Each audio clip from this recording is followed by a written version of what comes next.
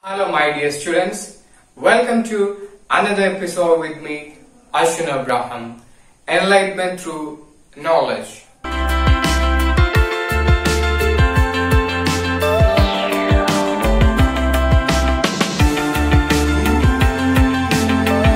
Here I came not for having the sections of main English. By reading the word, the sentence, we can identify that today we are going to see grammar part. Yes, moving forward, I will be teaching grammar for high school sections like 8, 9 and 10, and we have a book. Previously I have shown you the book High School English Grammar and Composition, Wren and Martin.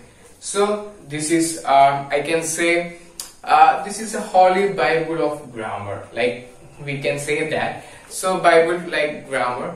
So that is about Wren and Martin, and I will be teaching grammar sections from help of this book, not from any other videos, not from any other books, only from Wren and Martin. And I will make sure that you will be getting the PDF of this book.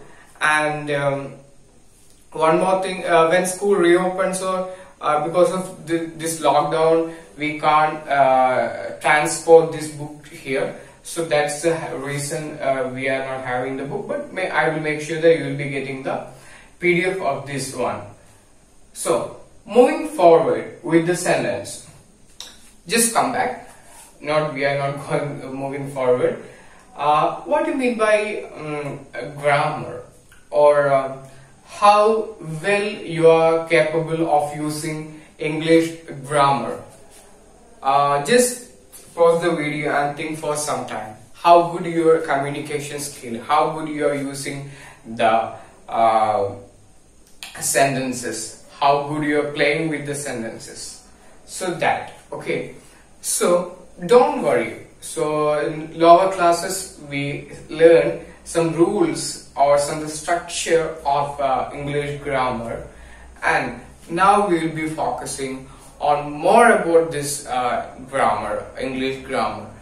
And before, I will give some instance what happened when you were in younger classes or in the lower sections.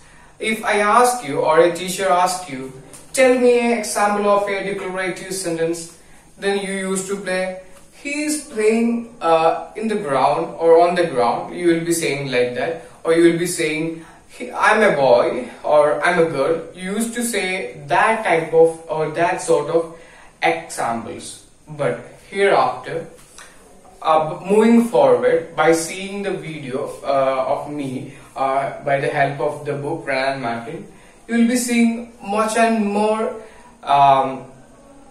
some beautiful examples. Okay, you will be playing with the words, you will be shooting the words like very strong thing. Okay, using the grammar or using the language, that type you should use that. And it's not like I'm not just kidding or joking with these things. I'm very serious about this. My students or those people who are seeing my video, you should be like, moreover, like you want to have the knowledge or how much you can beautify a sentence using your vocabularies. So that will be the next we will be seeing about that.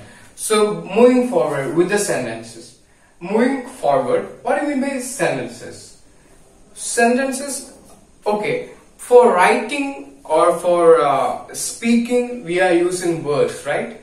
We not only use one word, we use multiple words, and we want to express our thought and idea in a meaningful way.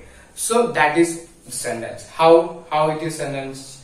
So when we write group of words, or when we speak group of words which got a meaningful sense, is called sentences. Here, see here, little Jack Horner sat in a corner. So that's an example. So we want to improve in our examples with the instance which we are giving for the sentences. Little Jack Horner sat in a corner. So previously we were using only short words or 2 or 3 words and we are making declarative. No, hereafter you will be focusing more like this. Little Jack corner sat in a corner. That about the sentences, and you know what are the kinds of the sentences. There are mainly 4 kinds: declarative and assertive. What do you mean by declarative and assertive? When we give a declaration to something that like Humpty Dumpty sat on a wall. Humpty Dumpty sat on a wall. So that's the assertion, a declaration we are giving there. That is about declarative. And what mean interrogative? Interrogative, the question words, question sentences is called interrogative sentences. Where do you go? How are you? So that is type of interrogative. Okay. Now imperative. Imperative means the expression. When we ask for the suggestion sentence, a request sentence, or a command sentence, these types of sentences are called imperative sentence. And don't think that only please and kindly is a request sentence. Not only using the word, the word please and kindly, we are making request sentence. But they are like, we nowadays, like we pray to God, have mercy on us. So that is a request sentence, but without using please and kindly. So that is an example like that. And exclamatory, which we are having a strong feelings. When we have a strong anger, God, good heavens, we are using that type of the words when we are having anger.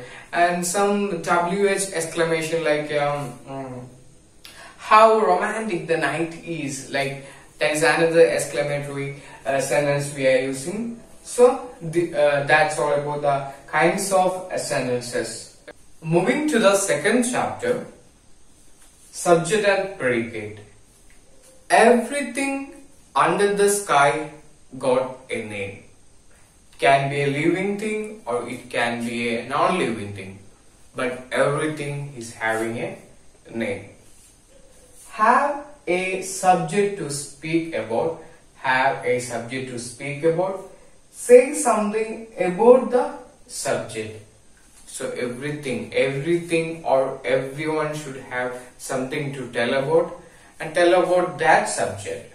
So we are just concluding that for in a sentence there will be 2 parts, or other words we can say that a sentence is divided into 2 parts, that is subject and predicate.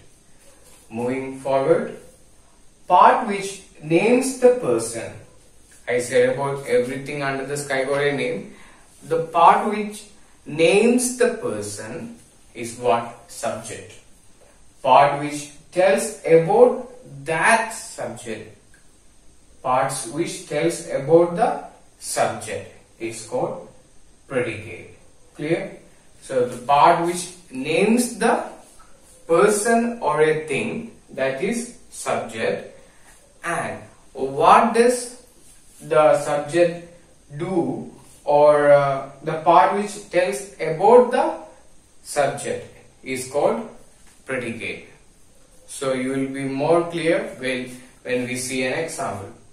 See, by an example, things will be more easy to you. Okay. So here we will be seeing an example, and that thin air will be fresh in front of you. So the early bird catches the worm. Part which names the person. So everything under the sky got a name. So what's the name here? The early bird, right? See the second one, which tells something about the subject. Which tells something about the subject. What a subject does? Catches the worm. Catches the worm. That is predicate. Okay. Something names here the bird, and something tells about the subject, that is catches the worm. So you got predicate. So we divided the sentence into 2, and that is early bird, that is subject, catches the worm, that is predicate. Clear? So going forward with the grammar subject, We have seen one example for subject and predicate. The early bird catches the worm. Can you guess what is the idea behind that sentence? That is some beautiful sentence. That's a beautiful example I given, but it got a hidden meaning there. Early bird catches the worm. So if you are good in your studies, if I'm posting the video today and you are writing the notes very clearly, and the same time at the after watching that you are making notes, and it won't be a burden for you, right? So the early bird catches the worm. So like that we will be seeing more examples. So hereafter the instance of each grammar chapters or grammar portions will be like that. We will move ahead to some standard way of using English and using examples. We forget about these things which when we are in in lower sections we were using some examples.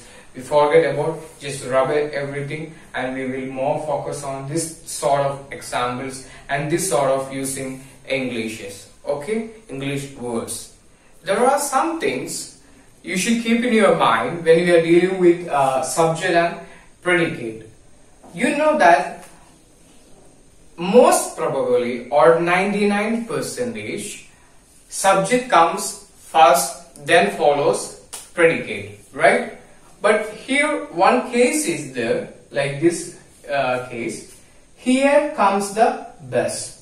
Here comes the best. What is the subject here? The best is the subject here, and predicate here comes. But for the grammatical sense we are using here comes the best. So the better grammatical usage we are using like this. So here after the predicate subject follows. Like there are some cases. There goes a man. There goes a man, like that. Goes a man there. Some grammatical mistake will be there. So for a better usage of grammar we are using like that. Okay, and another one case in imperative. You know what is imperative? We have seen, right? In imperative sentences, subject is opt out. We can't see the subject. Actually, subject is invisible there, but invisible subject. There is a subject, but that is invisible. We are just opting it out. Like imperative, sit down. Clear? An example, sit down. Another example, thank him. But there is a subject, but we are not using that. You, for both. You sit down. You thank him. That is a command. Okay, both are command sentence. So in the imperative, you sit down, you thank him. But you is opt out here in this imperative sentence. So when we are dealing with subject and predicate, keep these things in your mind. So I hope sentence, that was the first chapter, and chapter 2 subject and predicate. So everything is clear for you. If you have any doubt regarding these 2 chapters, please contact me.